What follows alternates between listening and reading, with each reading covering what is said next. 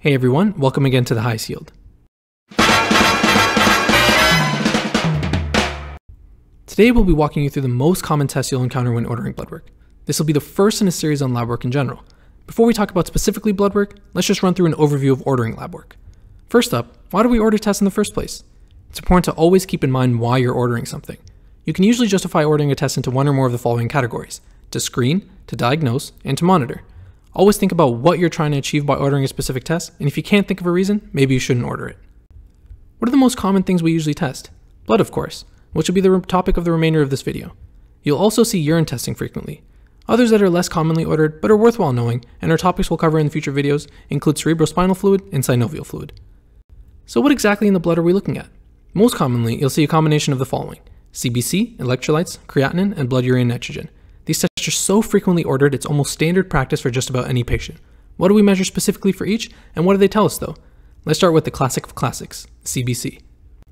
The CBC, or complete blood count, measures just that, the things in the blood. The main components are hemoglobin, the white count, and the platelet count. Additionally, there are a number of other things measured, such as the MCV, the neutrophil and lymphocyte count, the red cell distribution width, but majority of the time, the hemoglobin, white count, and platelets are going to be the focus. What do these measurements tell us? What does a normal value tell us, and what do deviations from that indicate? Let's start with hemoglobin. We know that the hemoglobin value is a measure of the oxygen carrying capacity of our blood, and in essence measures if tissues and organs in our body are receiving adequate oxygen, if all other things are normal. Why measure the hemoglobin? Well, in just about anyone, you want to make sure they don't have a low hemoglobin, which may mean their tissues aren't being adequately oxygenated.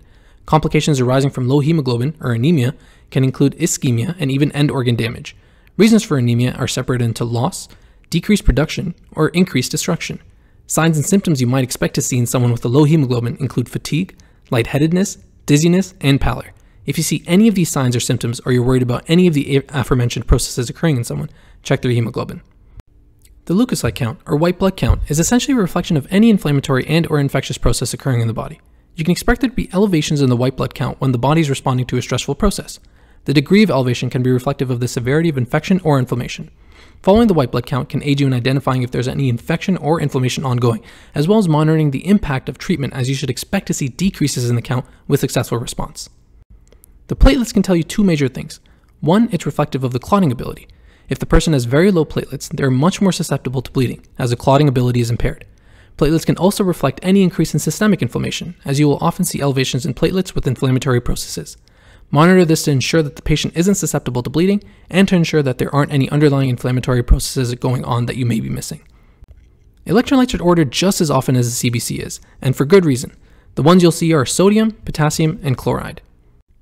Sodium in most cases is reflective of the intravascular fluid volume, or extracellular fluid. It is a major intravascular ion that determines ECF volume and osmolality. Decreases in sodium can usually be attributed to increased intravascular volume, diluting the sodium. And vice versa, increases in sodium are reflective of intravascular volume depletion due to increased solute relative to solvent. In reality, there are a vast number of causes for hypo and hypernatremia, but for the scope of this video, volume is an extremely important and common consideration. While sodium is a major extracellular ion, potassium is a major intracellular ion, and therefore affects cell tonicity. It is involved in neuromuscular excitability and regulation of a number of intracellular metabolic processes. Of all the electrolytes, rapid changes in potassium can be the most dangerous due to cardiac dysarrhythmias. Common causes of hyperkalemia include tissue injury, which results in increased release of potassium, renal functional impairment, which leads to decreased excretion, or transcellular shifts, secondary to acidosis. The most serious complication of hyperkalemia is cardiac arrhythmia.